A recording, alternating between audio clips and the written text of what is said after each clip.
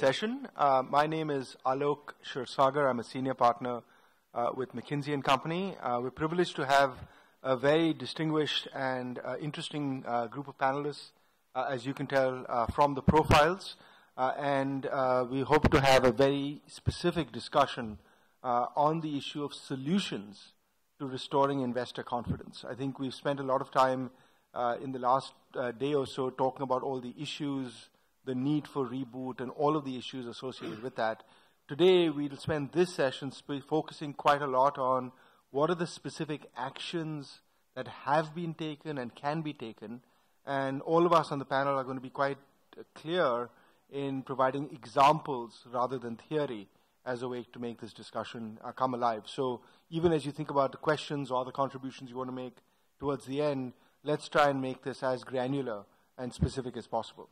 So in that context, rather than opening statements, I think we've agreed as a panel that we're going to actually go through some very specific questions based on everyone's background as a way to do a quick round of opening statements. I'll then follow up with another round of questions based on those statements, and then do 2 or 3 rounds like that, and then open up for questions from all of you to sort of round out the last 15 minutes. So with that in mind, Neeraj, you've obviously looked at various Indian companies at this early stage, mid-stage, late stage. When you have examined whether to invest in an Indian company, what has distinguished those that have given you confidence on their ability to manage risks in the Indian environment? Thank you. So maybe just to address that, I'll just talk a bit about private equity in India and how one views investments, and then talk a bit more about specific risk profiles. So, risk profile, private equity in India has by and large disappointed so far, right?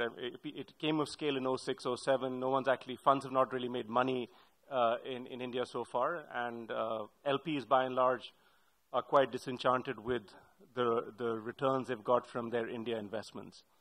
I think the reason the market has been tougher for most funds in India is multifold. The main reasons, one is this market is characterized by higher valuations. That's partly because private equity or funding, private funding, institutional funding came of scale ahead of the maturity of the market. I think secondly, it's been dominated by public investments, which most investors believe they can do themselves without having recourse to private equity.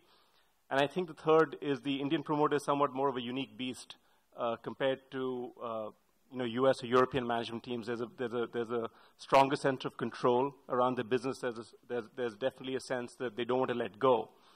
And within that context, the question is, why is India positive, right? I think from a private equity or an investing perspective, one is the growth in the economy. Even whether you take 5 or 6% or 7%, the fact is within that you'll find companies which are growing at 2 or 3 times. A 15 to 20% growth allows you to create sizable enterprises, allows you a lot of margin for error as well within these businesses if your management teams are not executing. I think secondly, in India, because the promoters own such a large ownership stake in their companies, the alignment is much higher than what you find in the US as an example, where a CEO might own less than 5% of a company. And then the third thing is I think Indian businesses by and large have figured out how to sweat their assets a lot more. So that translates into higher return of equity, higher return of assets in the market. So I think that's sort of the macro perspective on private equity investing in India. I think on specific investments, what at least we look for, one is the overall growth profile of a company, which you can, from reported financial statements, operating metrics. Secondly, in India specifically, we put a lot of emphasis on corporate governance. That for us is, in terms of the general reputation of a business family, the fact that they've dealt with their partners credibly in the past is a very important facet of, what we look for in our deals. And thirdly, sort of a realistic picture of how this business might transform in the next 3 to 5 years. A lot of people have very extravagant plans about how the businesses can be built. That doesn't necessarily create private equity shareholder value, but someone who has a more methodical plan for how they're building this. Thank you, Neeraj. Joseph, you're an example of someone who's built a business from scratch and created markets from scratch at MCX in the commodities and futures marketplace. Perhaps could you talk about the journey in building that marketplace? How have you managed the risks along the way and created returns for your investors? Yeah, I think it all began with a single policy decision that, India must have markets. And that policy decision not only created markets, but much greater penetration through the support system that we created. So I think the key message is, even if a small decision is taken by the government on policy front to say a sector is important or an initiative is important, it creates much greater, business opportunity around that sector. What we did was, probably two things that were required was technology and domain, and that was our core. So we took this decision that we will actually create a market, and we will look at, there were two constituencies which are going global. They were participating in these markets, but globally. So how could we give them a competitive market so that they can trade in local currency in local time? Secondly, they had reasons to go out, and so they were doing it in the evening session, so we created an evening market. So we kind of replicated the global market by giving them that time, that cost, that technology. And we kind of made it difficult for them to take a decision not to participate here and go out. We got unique people inside, and where we had to spend a whole lot of money on education. So because these were people who didn't understand technology, didn't understand marketplace as clearly, and we had to actually go and build, brick by brick, build, understanding amongst these people how the markets operate. Third important thing that we did was, when we could look at a bird's eye view, we knew that merely explaining market was not sufficient. They needed a whole lot of support, which one point of view we could have taken is that this support had to come from the government institutions, and we could have held back ourselves and said, let the market mature in their own piece of time. What we did was, we actually proactively went and created those businesses. And so while the warehousing regulator came much later, we'll end up creating a whole lot of warehousing space for spot market, space for education, and these are all independent businesses thriving on their own, but actually created for the purpose of supporting this market. So we actually looked at the value chain perspective and created everything else.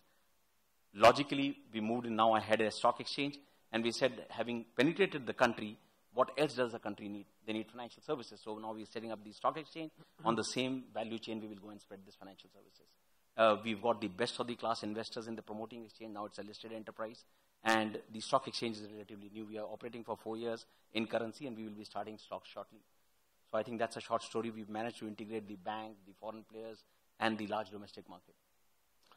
Thank you, Joseph. This theme of building out the value chain is obviously an important element of building out a successful hotels and hospitality business in India as well. Vasant, as you think about India relative to your other emerging market investments, what are some things that have worked for you in terms of building the local partnerships with the supply chains, and any thoughts in terms of how you think about investments in India relative to other markets for Starwood? Sure. I mean, from a hotel standpoint, a statistic that you may or may not know is it is the most under-hoteled market in the world. And one of the statistics that's often thrown around is there are as many hotel rooms in all of India as there are in New York City. So the opportunity is vast. The other thing about hotels is that it is a phenomenal business for what India is trying to do. It's a tremendous job creator, first as a construction job opportunity, and then as a service sector job opportunity. And you don't need a big education to work in the hotel business. As you know, you need to have the willingness to work hard. You have to, have some inclination to work with people.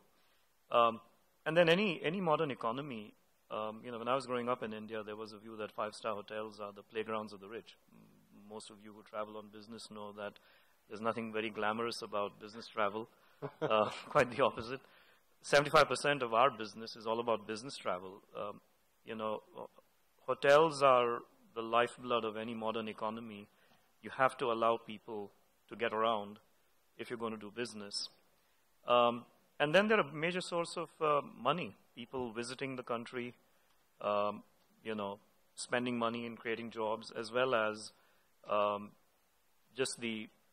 they're an integral part of infrastructure. If you're going to build roads and airports, you need hotels. So on a variety of fronts, this is, in our view, the third largest market in the world.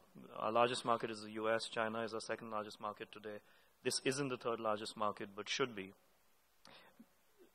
The issues, of course, are that they're fairly similar to the issues you have in anything to do with infrastructure. Things move slowly. Land acquisition is hard. The permitting process, etc.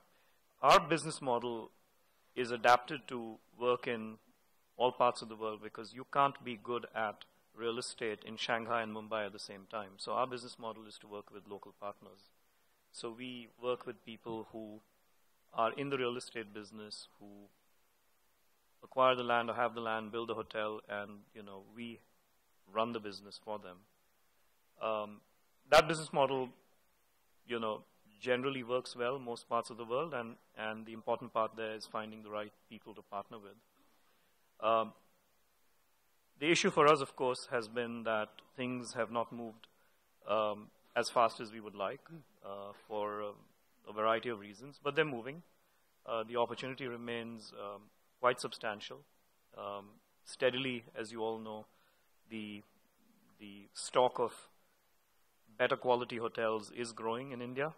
By way of comparison, we have today over 100 hotels open under our brands in China, with another 100 under construction. In India, we're about a third that, and probably about, another third under construction. So on a scale basis, it's well on its way to being an important market, but slower than we would like. Tiger, you have the distinction of having built effectively a global company from India. And as you now reflect upon the experience of perhaps 5 or 10 years ago persuading people why they should continue to invest in your India operations, to now a perspective where you're probably now making decisions between India and other markets to invest in, could you perhaps talk us through how you've made those decisions a few years ago versus now, giving you different vantage points? So I think if we dial the clock back 15 years back, for the type of business we were in, there was no option but India. At the same time, all the infrastructure issues, etc., that I think Vasant referred to were there. So the only way we dealt with it was actually looked at the supply chain and said, we will create and manage the supply chain ourselves. Whether it's transport, power, roads, keeping the roads the way they should be in order to make sure the transport actually works, everything we took over ourselves.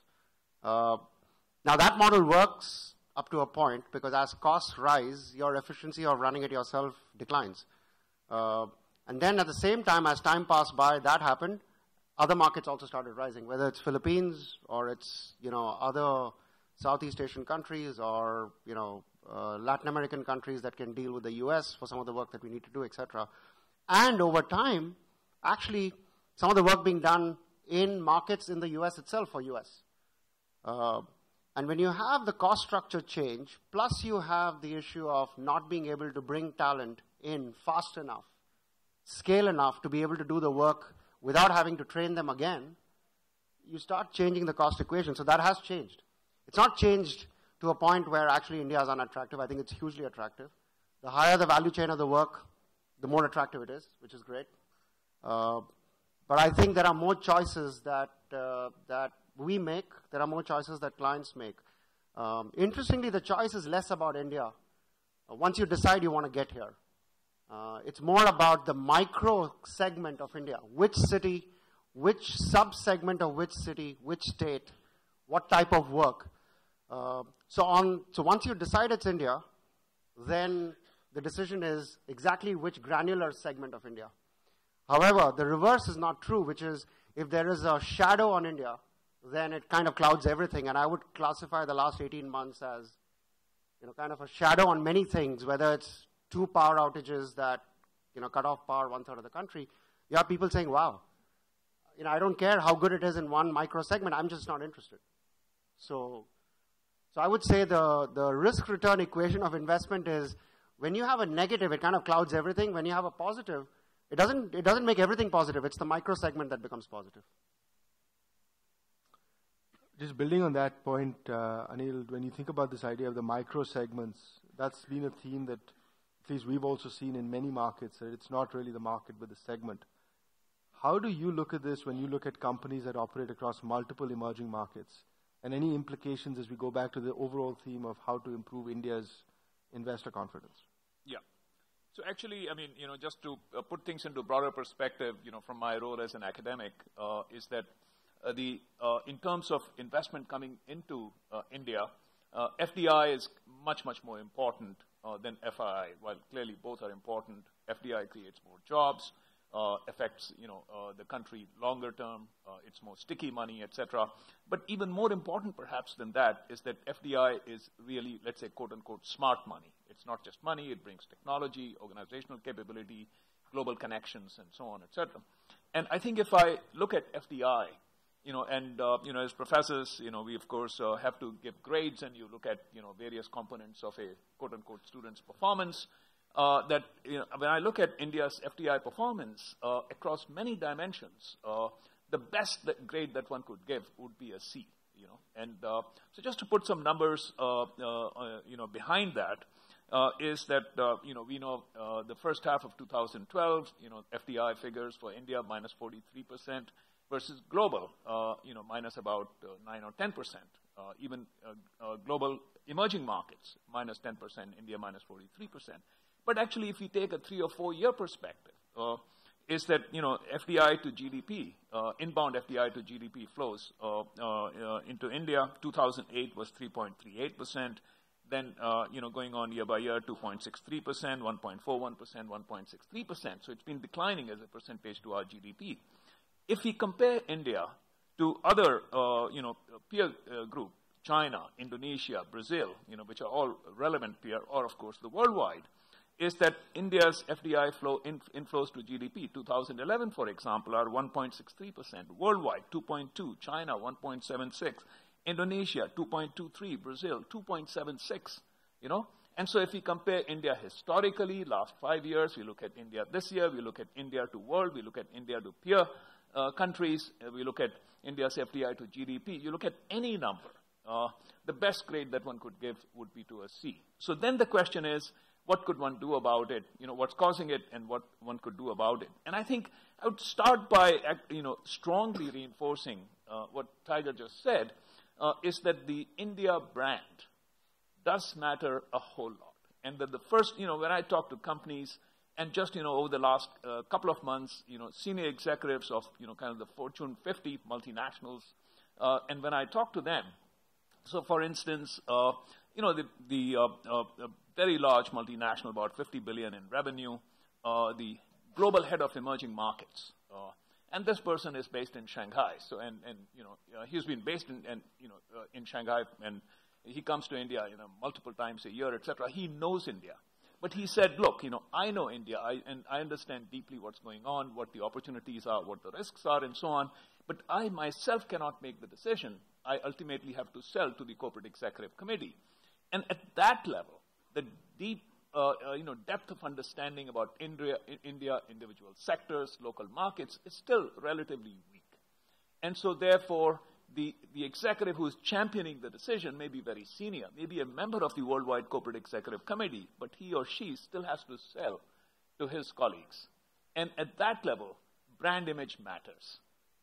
And so, Tiger's point, and it's only after a macro openness, willingness to say, yeah, it's time to invest in India, then the micro things about where in India, in which segment in India, etc., begin to become more important. And I think over the last 2-3 years, and this year in particular, the India brand has taken a serious beating,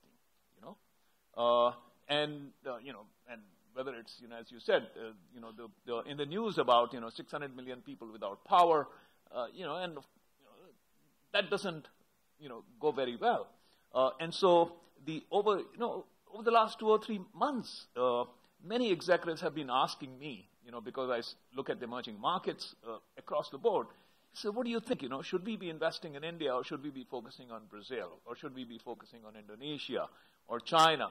Those are the kinds of questions that people are beginning to ask. Of course, my answer is, why do you have to make a trade-off? Because are you going to invest in Germany, or Germany is the strongest, but even then, look at the growth rate. Are you going to invest in the US? So to that extent, you have to focus on emerging markets, but companies are asking this question, India or somewhere else. Maybe that's the FDI point is a very important point, and I'll speak to it from the other side, because for the last 20 years I've been mostly in American multinationals and on the other end of the decision of where to invest. And I've seen these decisions being made in the cola business, the snack food business, the fast food business, and now the hotel business. And, the thing about FDI, and I don't know, whether this audience includes government officials and all that, FDI is the best kind of capital you can get. Many of you know that. It is very patient capital. And every time I was involved in these decisions, they were made with 40-year time horizons. These are companies that have been around for 100 years, many of them. They expect to be around another 100 years, and they believe that being number one or number two in India is important to that. 40-year time horizons, far better than FII, which is hot money. The second thing about FDI is it's cheap capital. Most of these companies are cash rich. Their home markets, the US or Europe, are cash generators. They have to find ways to invest the cash and grow their businesses. And their cost of capital is fairly low relative to local companies. The third is, it's, as you said, smart money. They don't just come with money like FII does. They come with skills. They are here to build businesses and create jobs. I have a somewhat more optimistic view about that whole side of things as it relates to India, in that they're willing to put up with a lot to be in India. And, because of the long time horizons, at least the companies I've been involved in, it doesn't matter about, a power outage that happened or whatever. They're looking at the very long term and the opportunity the market offers. So India always wins when it comes to size, growth, etc. I think the issue has always been, it has always thwarted people's ambitions because of the difficulty of doing business, the time it takes to get things done, the difficulty of doing certain things depending on the nature of your business, meaning the bottlenecks that come from the things the government is supposed to do. In most countries, it is understood that the government provides, a basic level of education, a basic level of infrastructure. It doesn't happen. Those are the problems. Having said that, I don't see any multinational that I've been associated with giving up on India or ever giving up on India, because you can't. If you expect to be in business 100 years from now, unless you think something is going to go drastically wrong, you have to have sizable businesses in China, India, and several other markets. The problem is that over the 20 years that I've been involved in these decisions, companies have alternatives. And they want to, they're not just going to sit there, they're going to go where they can get things done. And India always loses out because it's harder to get things done. That's, I think that's the problem that has to be solved, because India has a lot of other things going for it.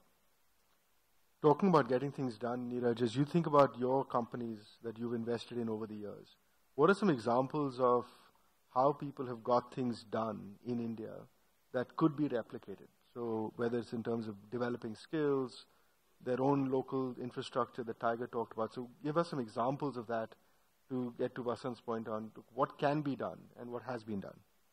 Sure. Just maybe one point on what Vasant was talking about. I think actually even from a private equity perspective, India is a very attractive destination today. I don't think we could take the 100-year view because the compounded IRR over 100 years would be abysmally low.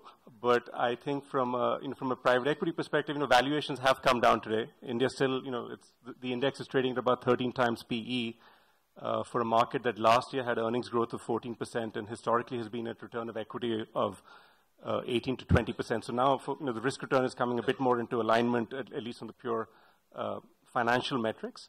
And I think secondly, public market fundraising in India, due to the volatility both in India as well as global macro, has limited the ability of companies to go out to the public markets and raise capital. So private equity has been more dominant. So I think you'll actually see very good private equity deals being done in the next couple of years.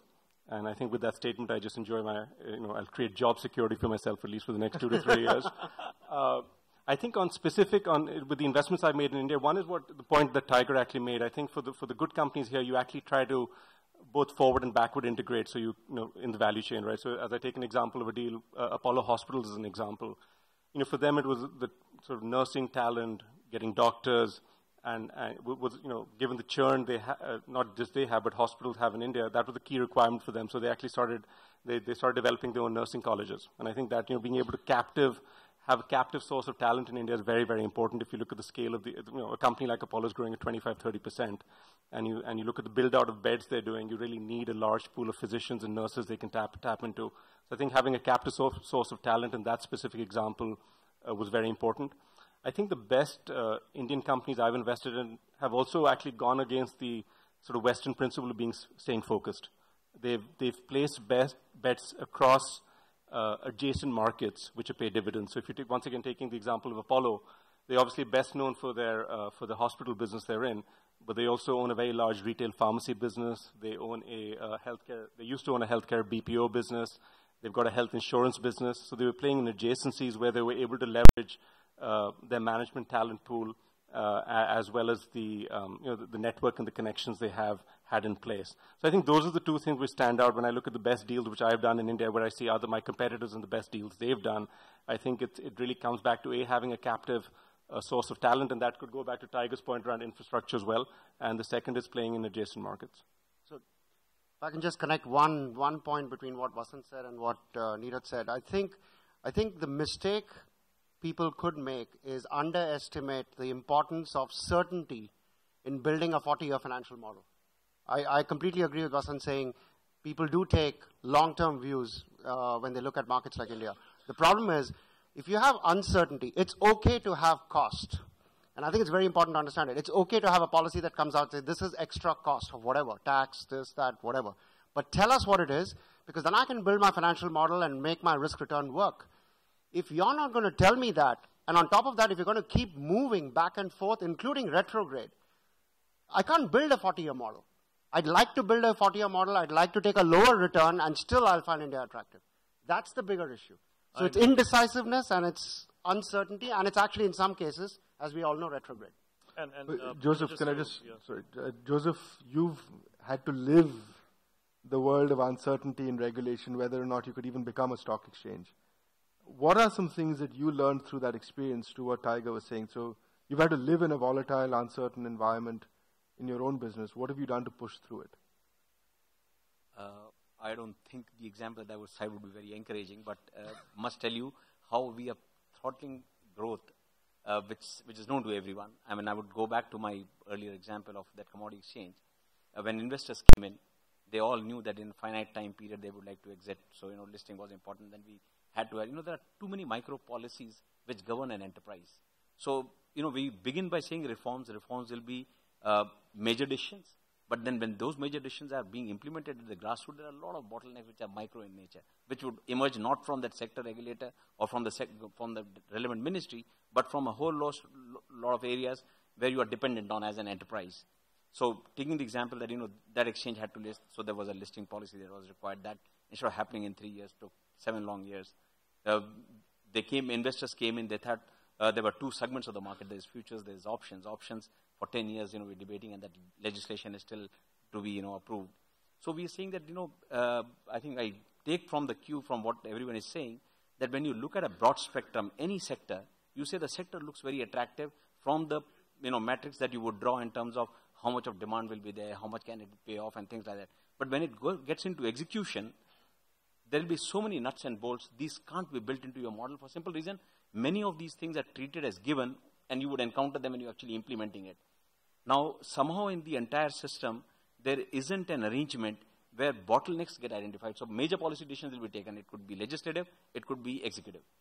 Having taken those broad decisions, if there are micro issues which need to get passed, there isn't a central agency which says, oh, this is a bottleneck. If this bottleneck was removed here, 10 other sectors benefit, and someone should focus on those bottlenecks. So I think a little bit of element to do with execution, and especially when people are talking about China and India, and I think this is where we are probably losing out. In China, they can see everything from value chain perspective, that if I take a decision that, X industry should come, then I know all the pitfalls, and I will worry about all the pitfalls and see that everything is put in place. Here, we will say this sector is important, but pitfalls will possibly not be part of the policy. Pitfalls will be encountered, will be resolved case-to-case basis. And I think this is where possibly, all these problems have got highlighted. The government is clear that we want employment generation, we want growth, we want foreign capital. Capital is chasing all this to be achieved.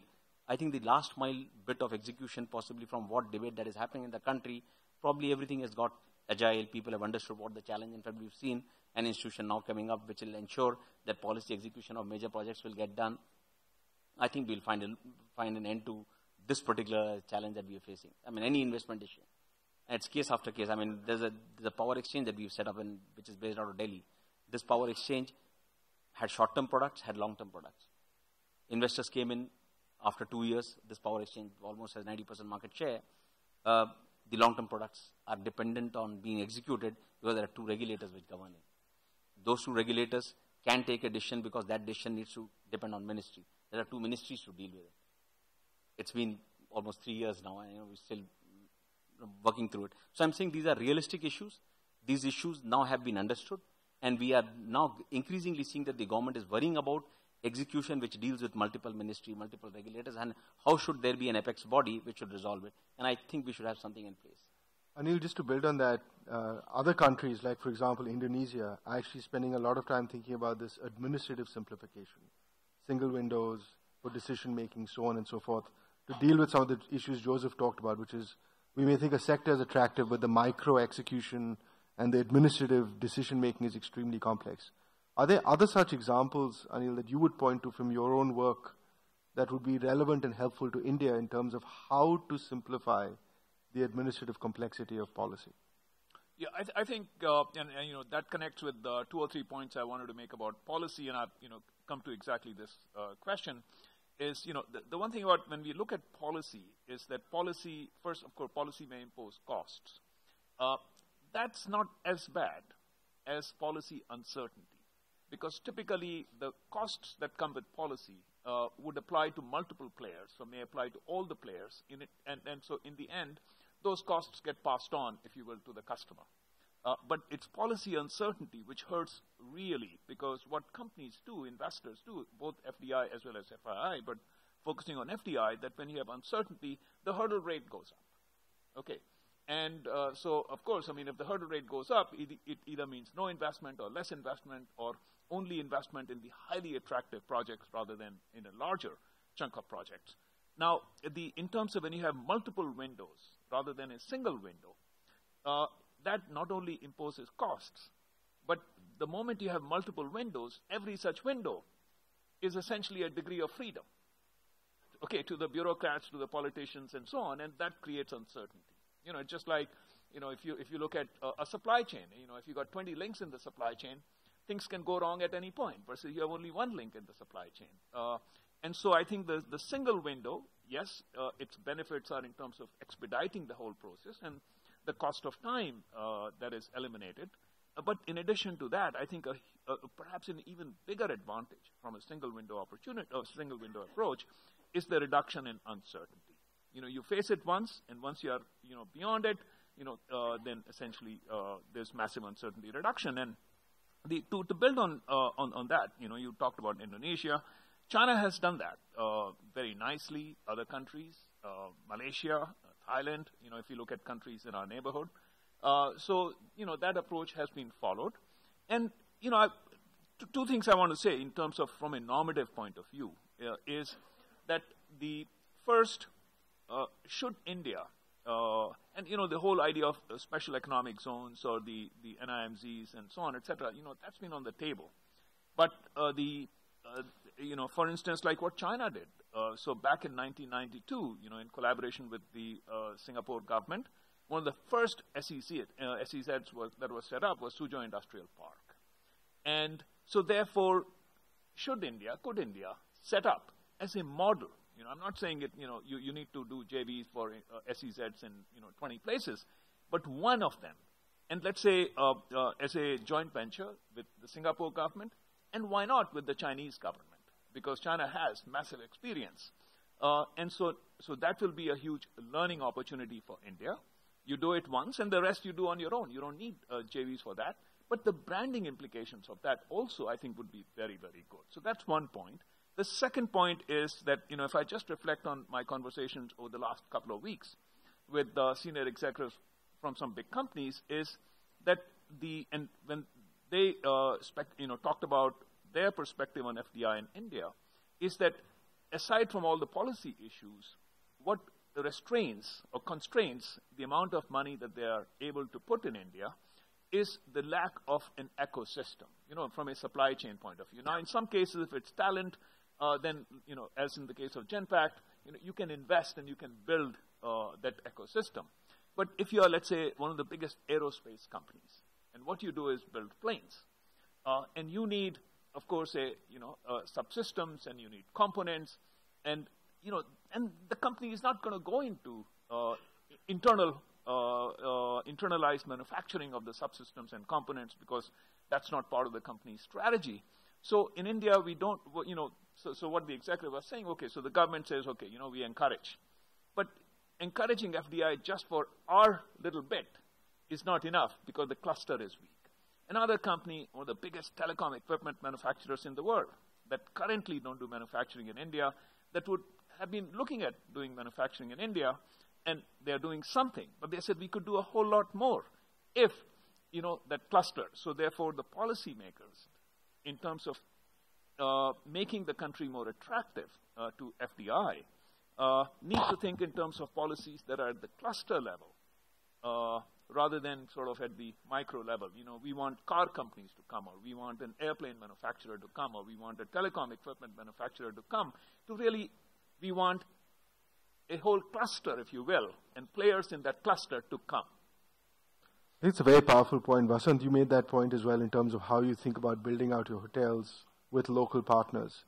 To Anil's point, what things are you doing or considering to build the clusters, the right quality of supply chain, the right quality of experiences, so on and so forth, in order to maintain your global brand quality?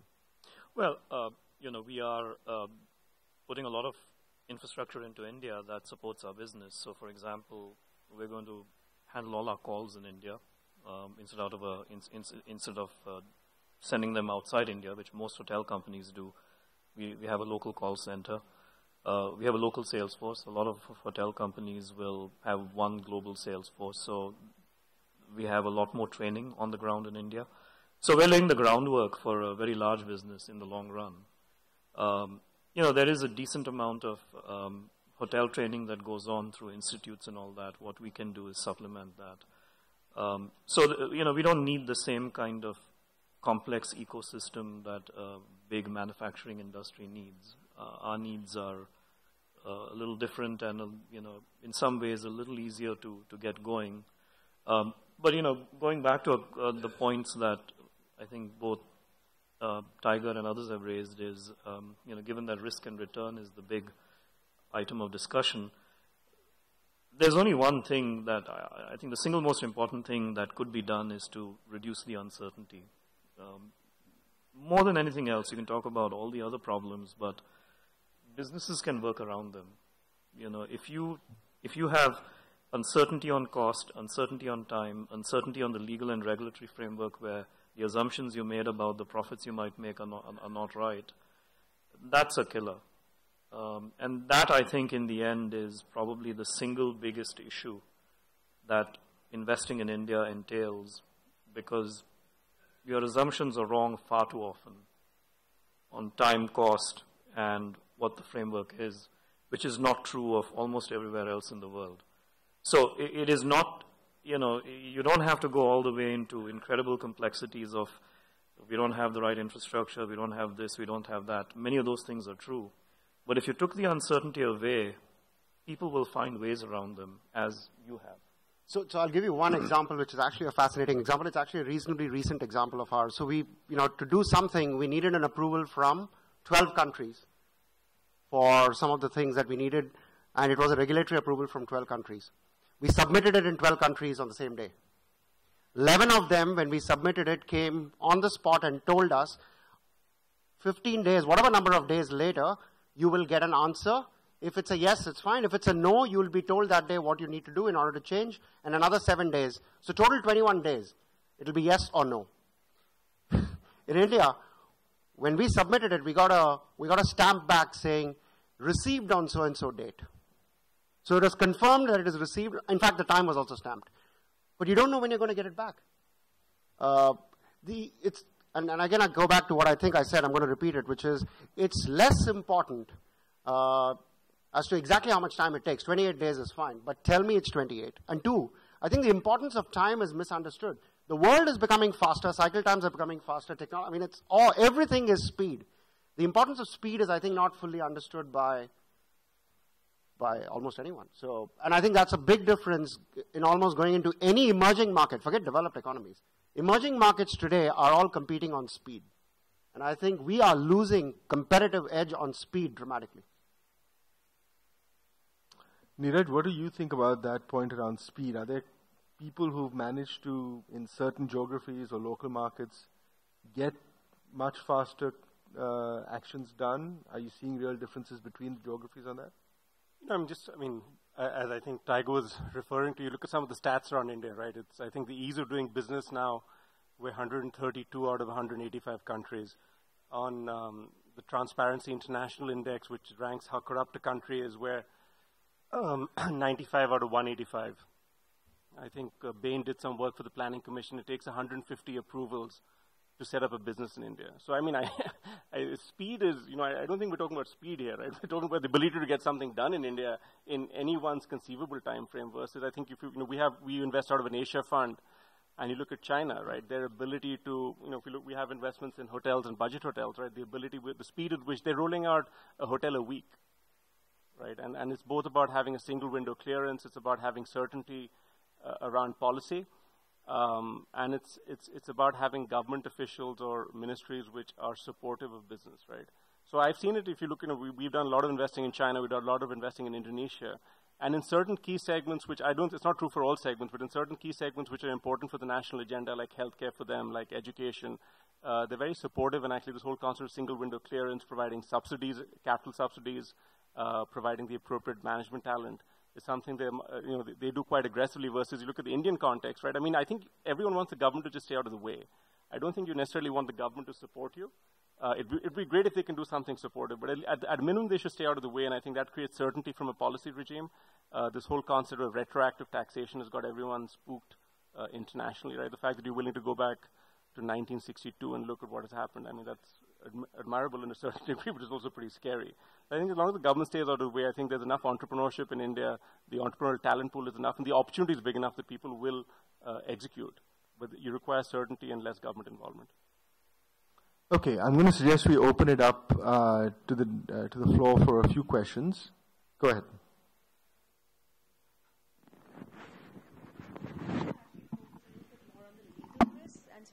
And specifically on corporate governance, and also given FCPA and UK Bribery Act, which have long-arm jurisdiction, which is a great concern to foreign investors. How do you due diligence it? How do you mitigate around such risks? And also regulatory. We've all touched upon the point now, retrograde, Vodafone being the big, gorilla in the room, of course, and also the 2G scandal, which has left a lot of foreign investors burnt, and also the image it has to brand India, which we talked about a little earlier. So to sort of focus more on that. I can take it from we look at a lot from a private equity perspective, right? Actually, before I do that, I polled 700 of our limited partners who are investors in Carlyle about what was, when you mentioned India, what were the top 3 things which came to mind? And this was in September. This is before the spate of policy reforms came through. But the top 3 things which they had top of mind for them was slowest growth in 10 years, corruption, and policy in action. So I think when we talk about brand India, we should recognize what it stands for today. I think it's a huge market, tremendous potential, but I think this is the same story we told 5 years ago. We're saying that we're giving the same story right now, and that ties into your point around corporate governance. I think in India, the perception has been that corporate governance is a win-lose mechanism. So the investor coming in will benefit with better corporate governance, and the promoter or the company actually loses out. If you actually look at the stats around this, right, which is there's a lot of work done around this, companies which are regarded to have better corporate governance grow at faster rates than the peer group. Investors are willing to pay a premium to get into those companies, and actually strategic investors coming in later will pay a premium to buy those companies out. So there's a real benefit to improving corporate governance. I think from specifically in the private equity world, the whole Lilliput scandal has left a big mark on India. It's not like this doesn't happen in other geographies. There's a very high-profile case of a company called Canopy Networks in the U.S. where investors put in $90 million, and the company CFO basically took KPMG letterhead and put his financials on that and said these are audited financials. So it's not like it doesn't happen, but in the Indian context, when you have a corporate governance fiasco, it just gets that much more profile. I think the way we deal with it as private equity investors, one is you put a lot of emphasis on the informal networks and the feedback you're getting on companies. And generally, if that's negative, you don't want to work with them.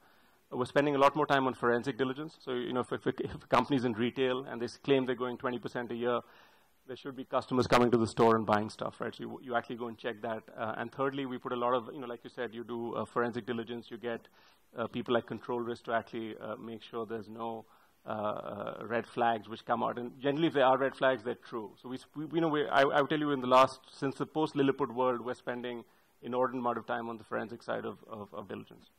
Tiger, so if I can just... Tiger and then Vasant.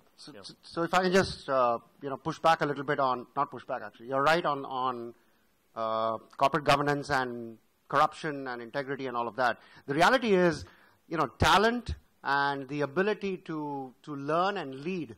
This is one of the best markets in the world. Forget emerging markets. So if you can create the culture where it is actually one of the best in terms of integrity, governance, etc., then actually we have found over 15 years that actually you can then take that and use that and implant it into other countries, where it actually makes it a competitive advantage in the world. So one shouldn't make the assumption that there is something like India corporate governance. I think it's specific company corporate governance. And then it's a question of can you create it? And once you create it, it actually becomes a competitive advantage across the world, because the ability to then use and standardize processes and the ability to actually drive discipline once it gets incorporated is actually better than many other places. FCPA, I think, is going to become a major factor in investment decisions as it relates to India. As a U.S. public company, boards have significant liability. I think the effects of FCPA, I don't think have been fully felt on investment decisions, and they will be. It will be a major factor in decision-making for U.S. public companies and where they invest.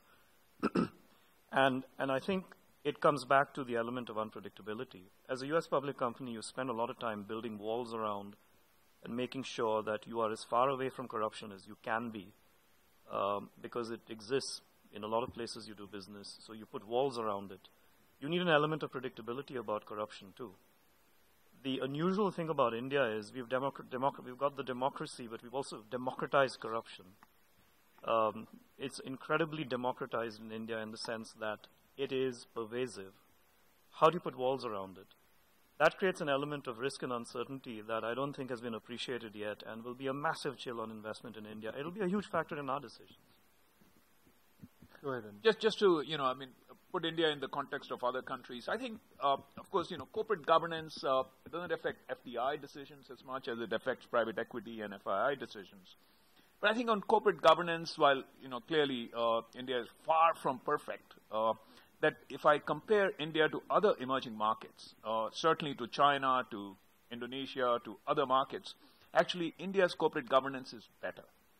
So I'm not too concerned about corporate governance as such, in comparison to other emerging markets. In terms of the FCPA, that clearly is an issue, and it's an issue with respect to India.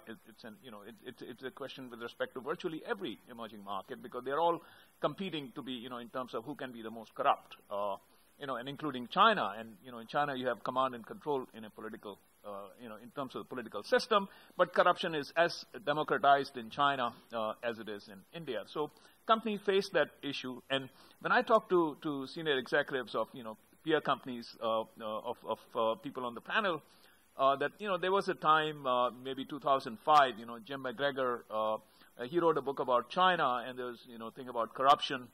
He said, well, I won't tell you what to do, but essentially do what you need to do to succeed and donate to charity in your old age. But that was 2005. Today, if companies, American companies in particular, and similar policies are getting enacted in Europe, that if they get caught engaging in corruption in violation of FCPA, today the spillover implications globally for the corporate brand, aside from, those are very huge.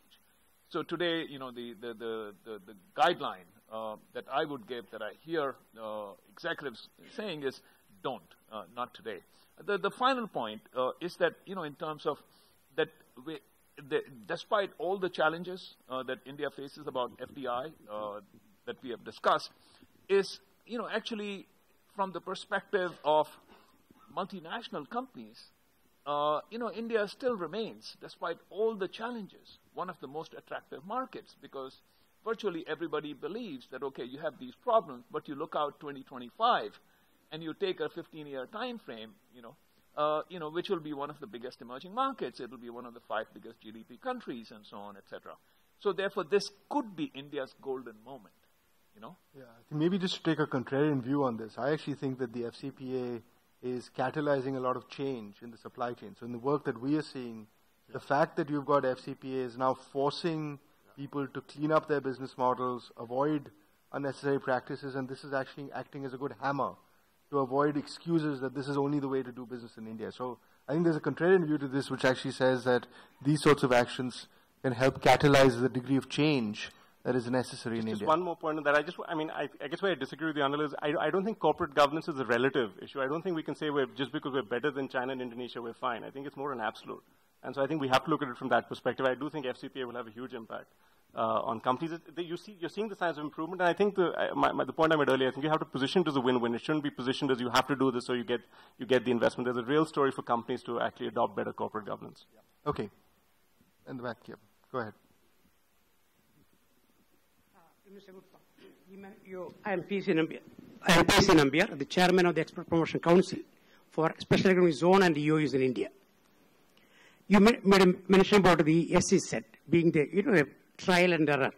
You need not to. The SEZ is not a new concept in India. From last 40 years, government has run 7 SEZs in this country. And the total investment they could achieve is less than 4,000 crores. 2005, the new SEZ Act came into being. For the last 5 years of operation, it brought more than 2 lakhs crores of rupees investment in this country. Now, to give figures, 588 SEZs have been approved, 386 have been notified, that means the land in their possession, and they planned everything. Only 161 is operational today because the internal ministerial conflicts. The SEZ, Special Economic Zone, which government feels is a baby of the Commerce Ministry, not the Finance Ministry. So first of all, government has to be one, cannot have two. We need to talk about the confidence level. When you have a confidence level, you must find out that whether the government is one for the entire nation, or are you going to have hair splitting in each activity, one department, one ministry. Why don't I have one common face?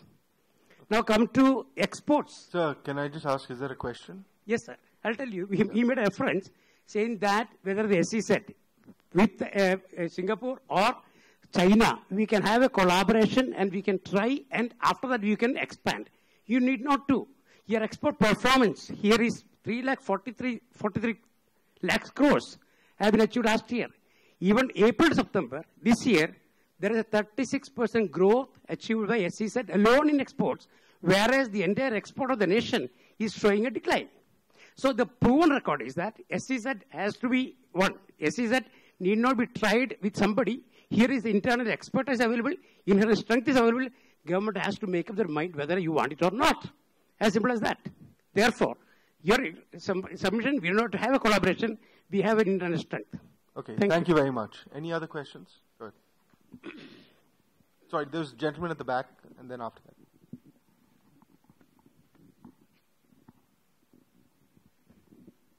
Hi, Tridib Roy Chaudhary from Adobe Systems. Great unanimity on the question of uncertainty and cost among the panelists. So the question that I had was, in your experiences, this is not something that I think the people in the government possibly are aware of. The uncertainty cost, I think a lot of folks would have raised it with them. So in your experiences in dealing with governments and having experience with government regulations and policies, is the delay primarily because they're trying to over-analyze it and trying to get this perfect policy in place, or is it an attitude? And if it's the first one, is it a better idea to kind of get a policy which is a good policy, not to get the perfect policy and be agile about it and kind of look at it? Would like to get your Joseph, why don't you start with that? I think, you're amongst the two suggestions, I would say, time is certainly not being valued today, and I would agree with the panelists, and I think it's one of the, if someone could actually do a study, we could find out how time could add probably a percentage to GDP. So time consciousness is extremely important. In terms of whether we get perfect policy or we get clearance, I think most of the time, something when it becomes an impediment, the decision is not on a single table or a single individual. And that authority is actually not known. At what level is this decision going to be taken? So the challenge is, everywhere where you are stuck for a bottleneck, he would say that he himself is dependent on two other entities. So one really does not know where the buck stops. And if that clarity was available, that there was a nodal either ministry or an agency which says bottleneck of 3 ministries, you don't have to talk to 3 people, you just talk to one. And I think this is something which industry will never be able to resolve. It will have to be resolved by government considering this to be a bottleneck. And we want foreign capital to come, we want growth to take place, we want jobs to be created. What is the bottleneck? The bottleneck is not demand side. Bottleneck is also not supply side. Both of them are willing to come. I think this constraint of whether you call it uncertainty or to simply say that if you have a pitfall, I don't want to put all the factors in my model as of now, but if I land up having 10 factors which are unknown, I know that I'll be getting resolved because that overall mantra is we will make business easy. And I think that focus is missing today. Yeah, Okay. I'm no expert on this, but it seems from watching this, typically it takes 2 to 3 years for a hotel to go from a hole in the ground to a finished hotel in most parts of the world, and in some parts it's 1 to 2 years. In India, if you're lucky, it's 6 years. And it appears from watching this that there are too many people who can say no, and they all have different objectives. There is no unified purpose, and almost anyone can get in your way if they want to. Because if you're going to build something as complex as a hotel, there are many entities involved. They all have the right to get in the way, and they choose to. And none of them seem to have common objectives. The interesting thing is, we work with global corporations to actually fix their processes. The reality is lots of companies have the same problem. So it can be fixed, and it's exactly the two things that, one, do you measure it, and do you consider it important, so time, and two, what is the process for taking that decision, and who are the people involved, and, is there one owner who drives it through and then gets measured on that decision? It's actually pretty simple thinking that actually corporations use to drive themselves, because time is so important. Yeah, of course, the irony is that's exactly how companies like Genpact got built, right, to provide that service. Other questions? Yeah. So my name is Harish Krishnan from Cisco. My question is, a lot of good feedback to the government, and I wish we had a government representative on the panel, but I would like the panel to reflect on this question. Is the government cognizant of all this feedback? Are they doing something about it? Do you see any change lately? Do they still think that somehow the FDI is inevitable to India, as a couple of panelists mentioned? What is the opinion on that? Can I just build on that question, if it's okay with you? Can we ask the panelists to answer both what can the government do as well as what can the companies do associated with that? It's not all the government alone. Maybe starting with Anil, and then we'll go down. I think the point was made earlier that India has experience with SEZs, but I think the kinds of SEZs that we have in China, that's a much, much bigger scale.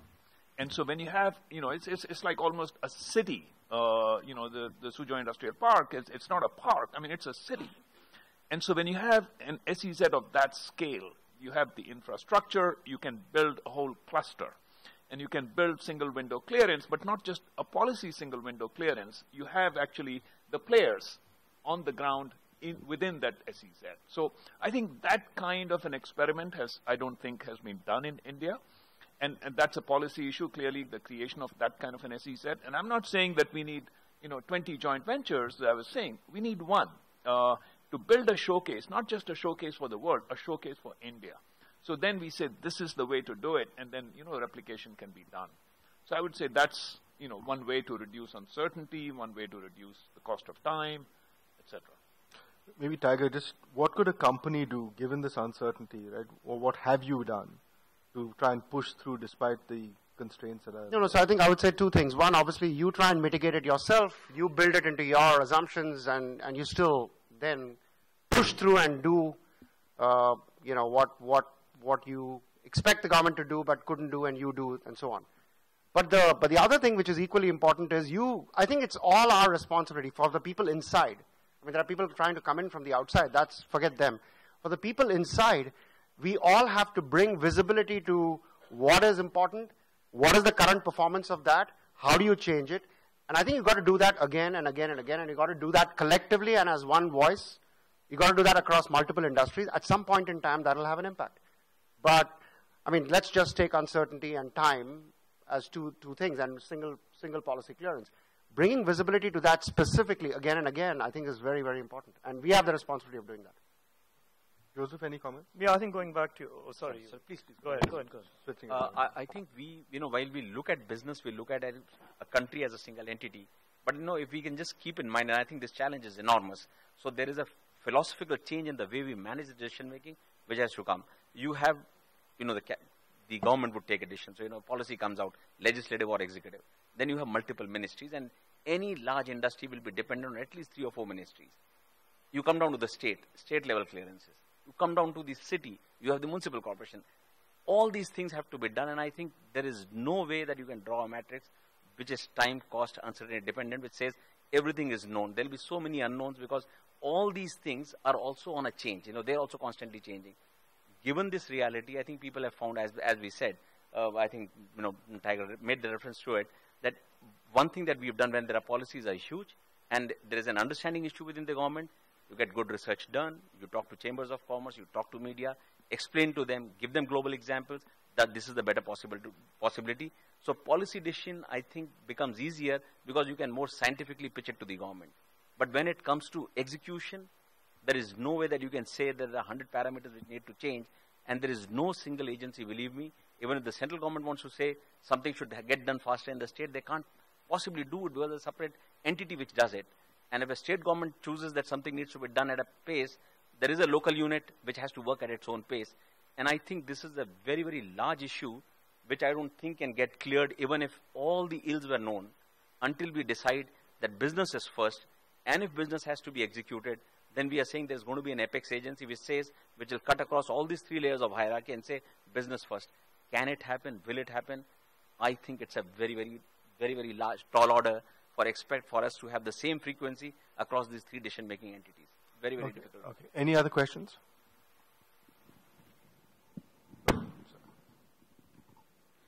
Just to pick up on Neeraj's point earlier on, sorry, my name is Jeremy Garrett Cox. You mentioned corruption, policy inaction, and the slowest growth in 10 years as fear. If you roll forwards for 10 years from now, what would the panel's views be on confidence that anything that we are talking about today will have changed? Vasant, you have the 40-year view. So. 10 years rather than 40. Yeah, I understand. Just it's hard. It's hard. These are going. The question here was who do you give feedback to? Who's empowered to act? I think there are massive systemic changes required.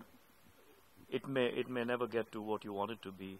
I don't think I have a prediction. Maybe I am a huge optimist. I think it'll change. Yeah. And I think there are 2 drivers of that change. One, I think people like us will push it, and will push really, really hard. And 2, I think competitive forces are going to drive it really hard.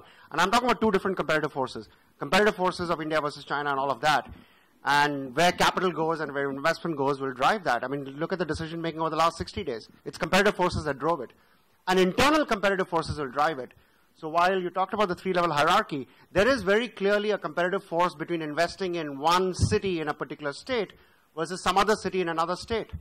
Over time, that disparity will grow. And as long as we bring visibility to why it's happened and why some decision was taken to move from one place to another, I think it'll start driving that. So I'm a big believer that change will be even more rapid than it's been in the last 20 years. Neeraj? I'd want to believe what Tiger says. I think change will be a lot slower. I think the big change in India is that the political landscape is very, very different. I don't see that changing. So the ability to drive through change either on infrastructure or fiscal consolidation, which are the 2 big things which are required to really catalyze the economy, are going to take a lot longer to happen. With the references made to the last 60 days, but we've done it with our backs to the wall as opposed to a policy reform which has been proactive. So I'm less optimistic, even though the better half of me wants it to happen. But I think India will grow. I don't think we're going to hit the 10% growth rates anytime soon. But what will attract foreign capital is this is, as Anil said earlier, this is too important a market for people to stay away from. Multinationals do want to play in this market. I think you'll see them being a lot more active in this space. But the actual pace of changes we're talking about it from a policy reform perspective will be much more glacial. Anil? Yeah, I side with Tiger in terms of I'm a huge optimist. And part of my optimism comes from what I would say the neighborhood effect. You know, it's just like the neighborhood that we are in forces us to benchmark against what's happening in China, in Indonesia, in Malaysia, you know, and so it's a great neighborhood. And I, go back to a statement that is attributed to Anand Mahindra. 3-4 years back, he said, for a country that invented yoga, India didn't really learn to stretch until China forced it to. And so I think that given the neighborhood we are in, and just look at, the gloom and doom that exists in India this year, that's at a 5.5% growth rate. That's because our expectations are that we ought to be growing at 10. And Brazil will grow at 2. China, officially maybe 7.5, but real on the ground maybe more like 5. So I think this is good, that to have gloom and doom at 5.5% growth rate, to me, that's really the neighborhood effect. And I think that will continue, and that will have a positive effect in terms of things getting sorted out. Okay, great. So I think I'm going to move to closing statements. What I'd like to do is make the closing statements as action-oriented as possible. So I'd like each of the panelists, we've all heard about the optimism, we all know the theory of the case, we've got that. I'd like each of the panelists to reflect upon, either from this discussion or your own experiences, what would be 2 actions you take in the government, and what would be 2 actions you take in your own companies or from your own vantage point to capture the opportunity of India. Neeraj. Yeah. So, wow.